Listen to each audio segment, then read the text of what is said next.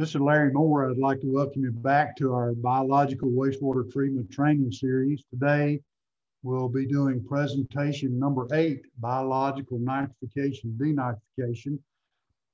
Just to refresh your memory, with the previous 7 presentations were wastewater quality, introduction to biological wastewater treatment, activated sludge microbiology, introduction to activated sludge biokinetics, activated sludge process modifications part 1, activated sludge process modifications part 2, and then the last presentation was activated sludge process control. So we've laid a lot of information on you, especially if you're not familiar with biological wastewater treatment. So, but again, I would encourage you to go back and review the presentations more than once, and also read material that will supplement what you know about these different topics. So today, let's talk about biological nitrification. Denitrification was really important today as we are concerned about nutrients and their impact on our surface water, especially related to eutrophication, excessive aquatic plant growth in our streams and rivers, and also impacts the Gulf of Mexico.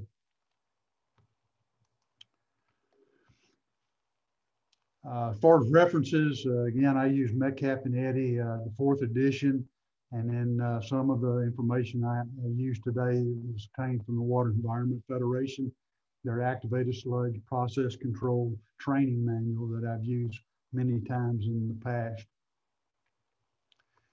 This slide just shows you the nitrogen cycle in nature. Nitrogen existing basically in 4 forms in wastewater: organic nitrogen, ammonia nitrogen, nitrite nitrogen, and nitrate nitrogen. And we can release nitrogen gas into wastewater under anoxic conditions, but nitrogen gas is not very soluble in water, so most of it bubbles out of solution. As I said, nitrogen and phosphorus are nutrients that can promote excessive aquatic plant growth in our receiving streams, and that's undesirable. But we can also get some algae and duckweed growth on secondary clarifiers, as you see in this picture here. So they can create some issues for us in the activated sludge process itself. And we have to spend a lot of time cleaning secondary clarifier, effluent weirs, algae, and other slime growth related to the nutrients. Nitrification. Nitrification is a bacterial oxidation process whereby the nitrifying bacteria oxidize ammonia first to nitrite nitrogen, NO2 nitrogen, and then it is oxidized to nitrate nitrogen, which is NO3 nitrogen.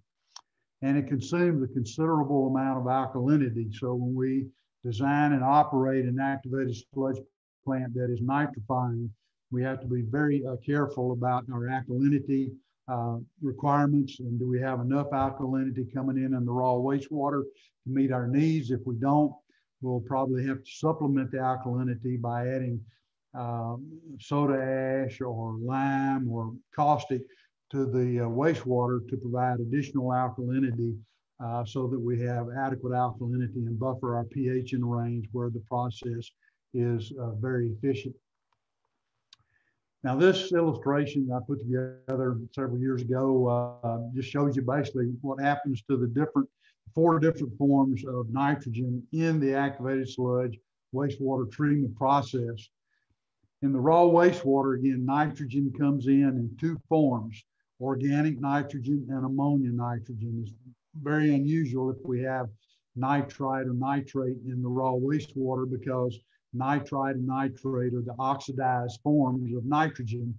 And in raw sewage, because of the septic conditions or anaerobic conditions that are present, we have an anaerobic reducing environment. And so we don't expect to find much nitrite and nitrate. So typically in medium strength municipal wastewater, I usually figure we've got about 35 to 40 milligrams per liter of TKN, total Kaldol nitrogen, coming in the raw wastewater. About 50 to 60% of the TKN will be ammonia nitrogen, and about 40 to 50% of the TKN will be organic nitrogen. Well, during the activated sludge process, our heterotrophic bacteria are breaking down organic matter. And when they break down that organic matter, oxidize it to CO2 and water, et cetera, they're going to release ammonia. Some of that organic matter will actually be converted into ammonia during the bacterial decomposition process. We can call that hydrolysis of organic nitrogen to ammonia. Maybe as much as 50% or so of the organic nitrogen that comes in the raw wastewater will actually be converted to ammonia through this process during, again, the removal of carbonaceous BOD by the heterotrophic bacteria. Now, some of the ammonia nitrogen will be removed by a process that we call assimilation. We're growing bacterial cell mass, and the predominant bacterial cell mass production are our heterotrophs. Talk more about that later.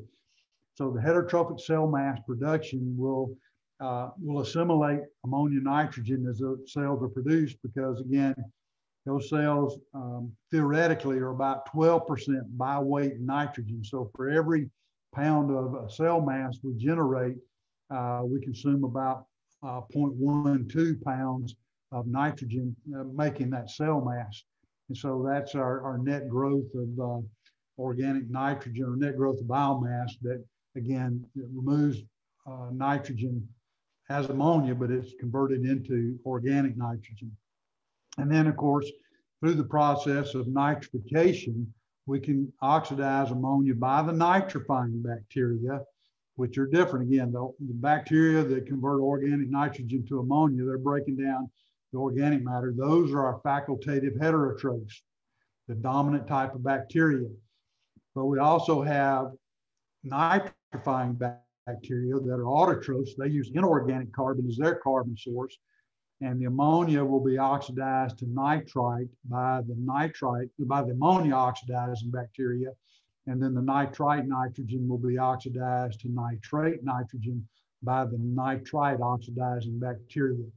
And then if we include an anoxic reactor and we denitrify, we can convert nitrite and nitrate to nitrogen gas, and that's how we get nitrogen removal.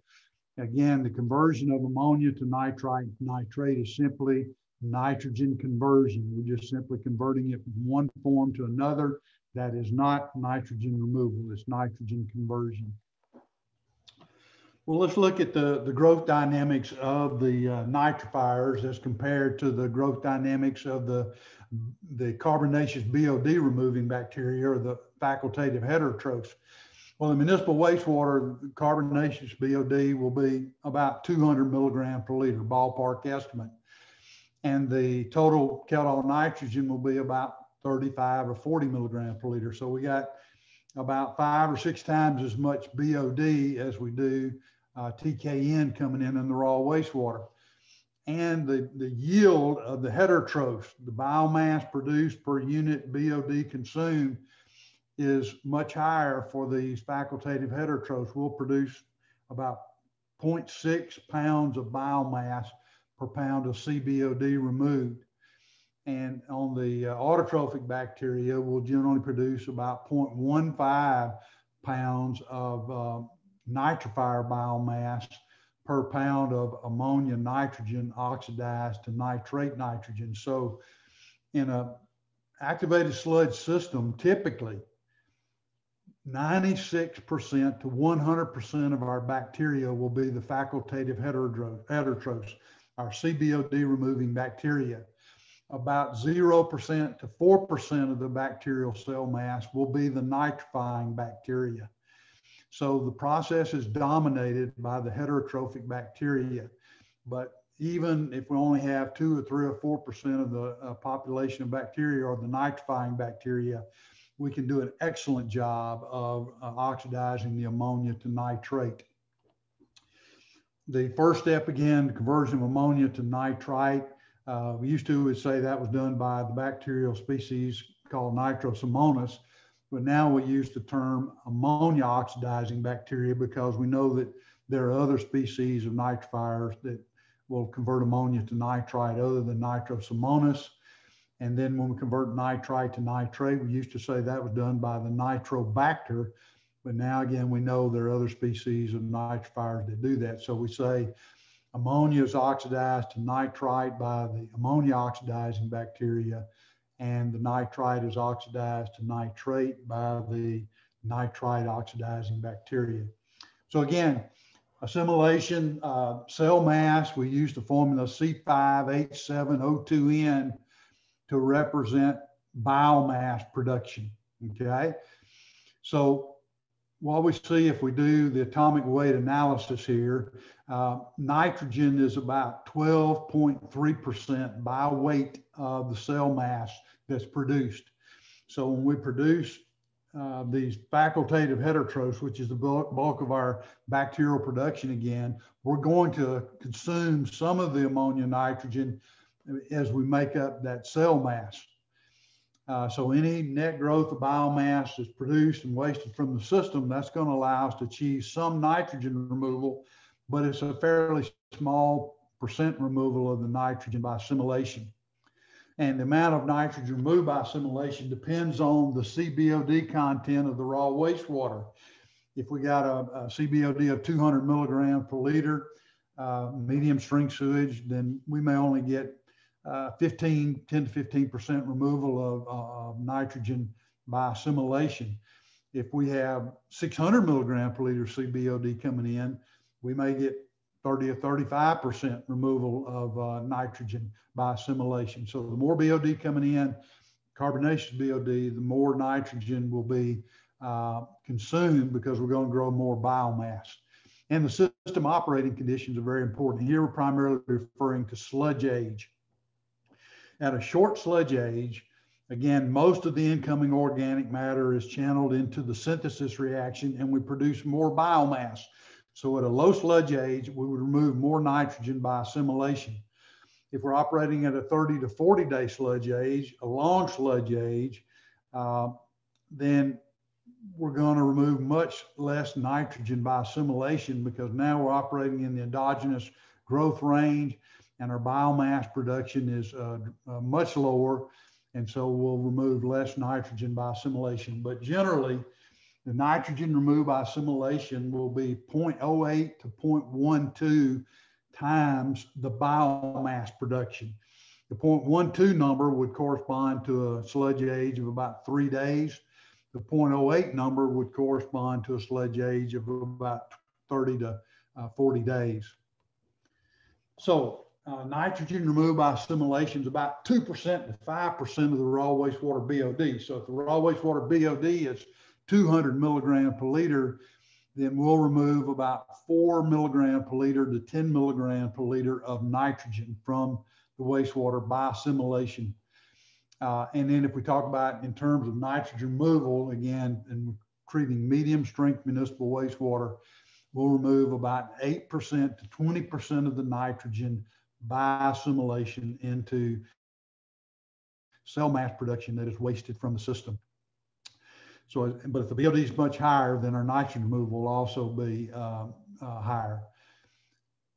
And another thing we have to consider when we look at overall nitrogen removal through an activated sludge process, we can get return streams from sludge processing that will return quite a bit of nitrogen back to us. For instance, if we have anaerobic digestion and we're returning anaerobic digester supernatant back to the head of the plant, that anaerobic digester supernatant may have 200 milligrams per liter of ammonia nitrogen in it. So that's a return stream that will bring nitrogen back to us, and that may, again, reduce our overall nitrogen removal. Okay, this is the biochemical, or these are the biochemical reactions that represent nitrification. And in both equations, what I've shown you here, again, is a combination of the synthesis and energy reaction for the nitrifying bacteria. So what is the synthesis reaction? Again, nitrifying bacteria, autotrophs, they use inorganic carbon, either CO2 or bicarbonate. Here we have it represented as bicarbonate ion. They're going to consume inorganic carbon to make cell mass. And the first reaction, again, the ammonia is being converted to nitrite nitrogen by the ammonia oxidizing bacteria. and the nitrite is being converted to nitrate nitrogen in the second step by the nitrite oxidizing bacteria. But again, the use of the inorganic nitrogen and nutrients to form cell mass is the synthesis component of the reaction. And then the nitrifying bacteria generate energy by oxidizing, the AOBs generate energy by oxidizing ammonia to nitrite, and the NOBs, the nitrite oxidizing bacteria, generate energy by oxidizing the nitrite to nitrate. That's how they generate energy to keep themselves alive, okay? So the overall reaction, those of you who like it to get it down to the nitty gritty, if we combine the two reactions and really calculate it down to the nth degree, then the equation looks something like this. Ammonia or ammonium ion plus oxygen plus bicarbonate goes to nitrate cell mass. And we're generating carbonic acid, that's what consumes the alkalinity, and we also generate a little bit of water. And again, the AOBs are the ammonia oxidizing bacteria, the NOBs are the nitrite oxidizing bacteria. Theoretically, it requires 4.57 grams of oxygen to oxidize a gram of ammonia nitrogen to nitrate nitrogen. Well, then you say, well, Larry, why you got a number of 4.33? Well, the reason for that is about 5% of the ammonia nitrogen will be assimilated into bacterial cell mass production. So we're going to, through the synthesis reaction, grow a little bit of nitrifier cell mass. Again, it's very small compared to the heterotrophic cell mass production. So when we take that 5% out, then the net amount of oxygen we need for nitrification is 4.33 grams of oxygen per gram of ammonia nitrogen converted to nitrate nitrogen. The alkalinity destroyed will be 7.14 pounds of alkalinity per pound of ammonia nitrogen oxidized to a pound of nitrate nitrogen. The new cells formed, again, will be about 0.15 pounds of nitrifier cell mass per pound of ammonia nitrogen oxidized to a pound of nitrate nitrogen. And about 80% of this cell mass production is the ammonia oxidizing bacteria, and about 20% of the nitrifier biomass production will be the nitrite oxidizing bacteria. And then, as we said, we'll consume inorganic nitrogen as we produce nitrifier cell mass. We consume about 0.08 pounds of inorganic carbon for every pound of ammonia nitrogen converted to nitrate nitrogen. So these are important calculations that we make in design, and then we can also look at them as we calculate how our nitrification process is operating when we're operating the treatment plant.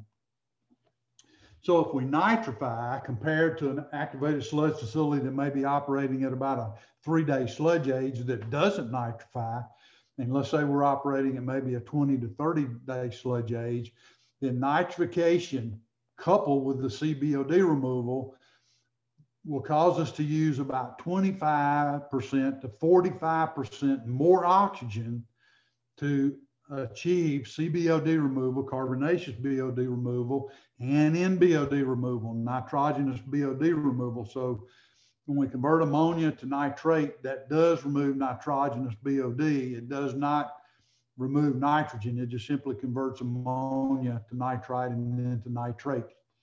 So when we nitrify, we're going to substantially increase our oxygen requirements.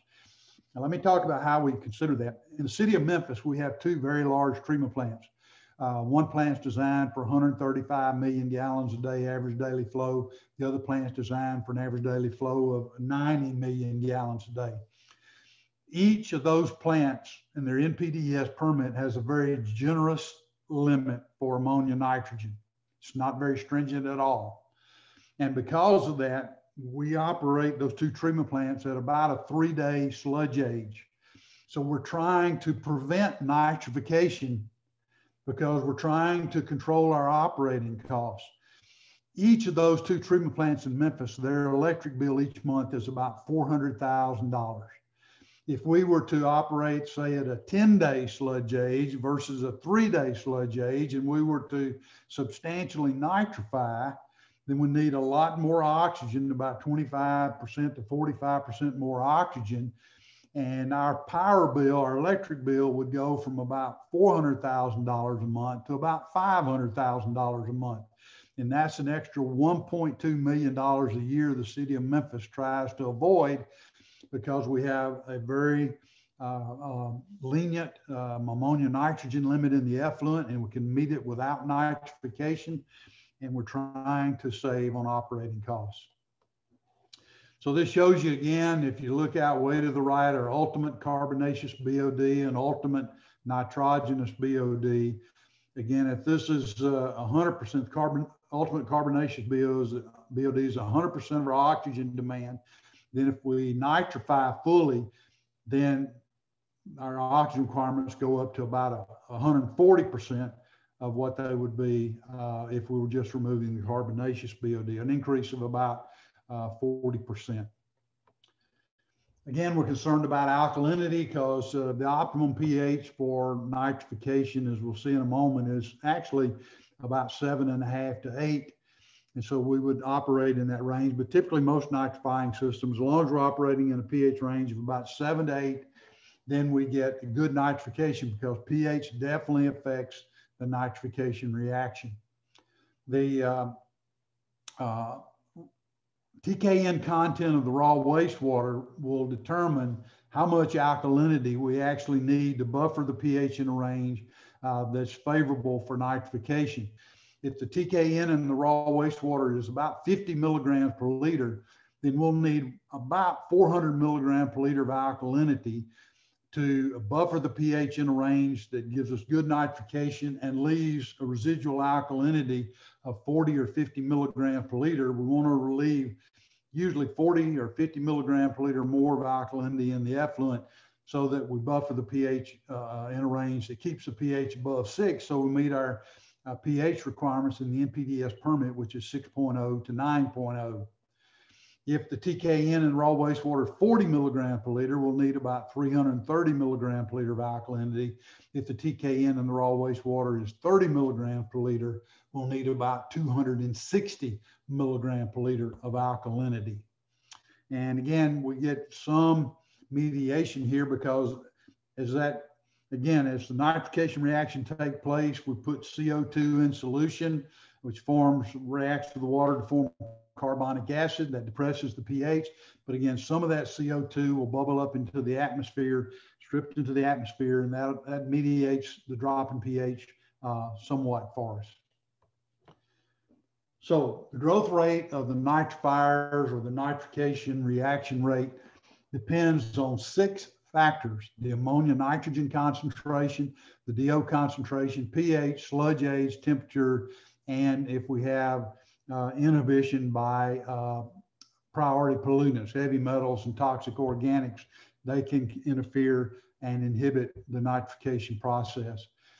But to maintain enough nitrifiers in the system so that we do a reasonably good job of nitrification, the sludge age, the sludge age should be greater than the reciprocal of the net specific growth rate of the nitrifier. So if the specific growth rate of the nitrifiers is 0.2, then the reciprocal of 0.2 is 1 over 0.2 is 5. We'll need a sludge age greater than about 5 days in order to have enough nitrifying bacteria to get nitrification started in the system. And that's at about 23 degrees C. Let's look at the impact of pH. And if we hold temperature constant at 20 degrees C, what do we see is that we get our maximum rate of nitrification at a pH range, as I said earlier, of about 7.5 to 8. Well, most activated sludge processes operate in the range of 7 to 8. So even though it's reduced somewhat at a pH of 7, even at a pH of 7, we still can do a very good job of nitrification. But again, the optimum pH is 7.5 to 8. What about temperature? The optimum temperature for nitrification is about 29 degrees C, 29 degrees Celsius. So if we're maybe in the spring or fall when the mixed liquor temperature is about 20 degrees C, then we'll be operating at about 35 to 40% of the maximum nitrification rate that would occur in the summer if the mixed liquor temperature is 29 degrees C. If we're in the middle of January and we got a mixed liquor temperature in the range of 5 to 10 degrees C, our nitrification rate will only be about 15% of what it is at 29 degrees C. So the nitrifiers in the middle of winter, they are dramatically slowed by the cold temperature, and we have to keep that in consideration as we look at our nitrification effectiveness. DO affects the nitrification rate. The optimum DO for nitrification may be 5 or 6 milligrams per liter. I would say that DO would be up around 100% of our hypothetical maximum rate. But what's interesting, even at 0.1 milligram per liter of DO, our nitrification rate is about 1/6 of what it is at a DO of around 5 or 6. Of course, we don't want to operate at 5 or 6 because we're going to waste energy at that DO. But let's say if we're operating at a DO of 2, then at a 0.1 milligram per liter DO, our nitrification rate is about 1/5 of what it is at a DO of 2 milligrams per liter. So we need to keep that in mind. If we want to get substantial nitrification, in other words, greater than 75% conversion of ammonia nitrogen to nitrate nitrogen, we want to operate at an SRT or MCRT or sludge age over 8 days. And this graph that I put together, this is based on empirical data from actual operating activated sludge plants in the United States at a temperature of 20 degrees C. So what this tells you is approximately the efficiency of nitrification depending upon SRT in days.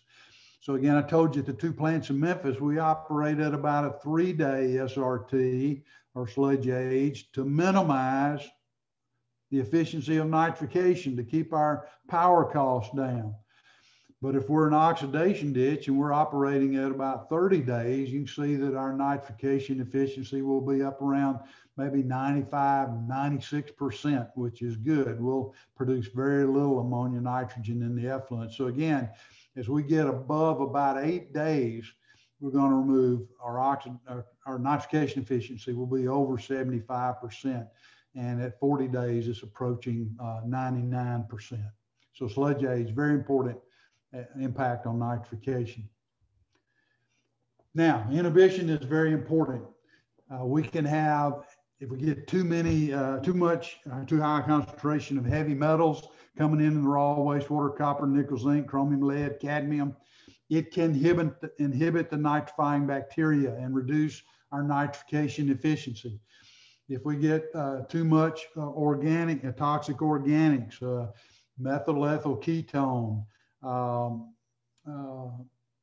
potassium hydrogen thiolate, or bis-2 ethyl hexyl thiolate, or some other organic compound that's toxic, they can also inhibit the nitrification reaction. And another important consideration, since a lot of industries use surfactants, if you have an industry that's using alkyl phenol ethoxylate surfactants, and if they come in at a few milligrams per liter, you can have a significant impact on your nitrifiers and inhibit the nitrification process substantially. I've seen that at a plant in Kentucky recently where the alkyl phenol ethoxylate significantly inhibited the nitrification reaction. If we have a separate stage system, and we don't design these this way anymore, but 40 years ago, we might design 2-stage activated sludge. The first stage activated sludge plant would be designed to get rid of the carbonaceous BOD. The second stage activated sludge plant will be designed to nitrify. We don't do that anymore. We do it in a combined system, but because we know we can get excellent nitrification and even nitrification denitrification in a combined or one activated sludge system. We don't need 2 activated sludge systems in series to nitrify. And 40 years ago, we might have a 3-stage activated sludge system. First stage, get CBOD removal. Second stage, denitrify. And the third stage, where the reactor will be anoxic. And we might add methanol to the third stage to denitrify in the third stage. But again, we don't do that anymore because it's so expensive to build a system like that. So we can do it in a single stage activated sludge system. But if we're using a single sludge system, which is what we do now, we have to be more concerned about the inhibition effect of heavy metals, toxic organic compounds, surfactants. And if we have inhibition, one thing we can do, especially if we get a substantial industrial contribution in our municipal wastewater, and we have an inhibiting chemicals coming in, one thing we can do is add powdered activated carbon to our mixed liquor. Powdered activated carbon has an ability to adsorb toxic organic compounds, and powdered activated carbon also has an ability to adsorb heavy metals. And so that can reduce the inhibition effect. And the best way to control it is to control these inhibiting compounds at the source through our pretreatment program so that it doesn't interfere with our nitrification reaction in the activated sludge process. Approximate concentrations where nickel, chromium, copper, and zinc can begin to inhibit the nitrification reaction. So we have to be concerned about that, especially we do calculations to determine what our local limits should be on heavy metals, usually based on inhibition effects on the nitrifying bacteria. Just briefly, we'll introduce denitrification. We'll spend most of our next presentation on denitrification. But in denitrification, we're going to biologically convert nitrate nitrogen, nitrite nitrogen to nitrogen gas.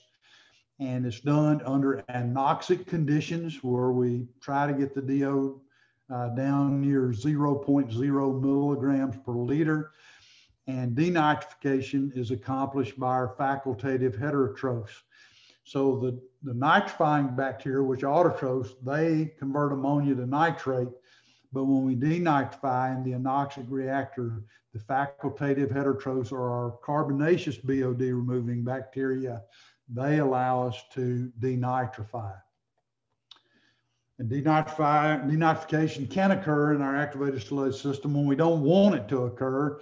An example of that is in the secondary clarifier. If we're doing a good job of nitrification, we go into the secondary clarifier and our sludge sits in the bottom of the secondary clarifier too long, the DO goes down near 0 and there are nitrates there, then we'll get denitrification in the sludge blanket. We'll start releasing nitrogen gas bubbles, and those nitrogen gas bubbles would adhere to some of our sludge and actually float the sludge to the surface. We call that rising sludge, and will cause us to have too much suspended solids going over our effluent weir, and that's a problem we try to avoid in our secondary clarifiers. Some of the advantages of denitrification. By denitrification, when we nitrify and denitrify, by denitrifying, we can reduce our overall oxygen requirements about 10 to 15% generally. We can recover as much as half of the alkalinity that we've consumed in nitrification, because we'll show in our next presentation, when we denitrify, we'll generate as much as half of the alkalinity that we consumed during the nitrification reaction. So when we denitrify, we generate alkalinity, and that helps us. And then by denitrifying, we'll also reduce the amount of total nitrogen discharged into the environment, and that's good for the environment. So to wrap it up here, again, biological activity, as design engineers and operators, we control the metabolism that's going on in the reactor. We can have an aerobic reactor, an anoxic reactor, an anaerobic reactor. And by doing that, we control the source of energy. That's the substrate that's consumed by the bacteria. And then for, again, CBOD removal, It's organic carbon. For denitrification, that's organic carbon. And the source of energy for the nitrification reaction, and the source of carbon is inorganic carbon, and our means of respiration, again, either aerobic metabolism, anaerobic respiration, anoxic respiration, or anaerobic respiration. And that's how we're going to generate energy for the bacterial cells. So thank you for participating in this presentation. Again, a little introduction mostly to nitrification and a brief introduction to denitrification. When you tune in to presentation number 9, we'll talk almost exclusively about denitrification. So thanks for listening. If you need to contact me or Tom Winning, you have our email addresses there. So feel free to do that. Thank you and have a great day.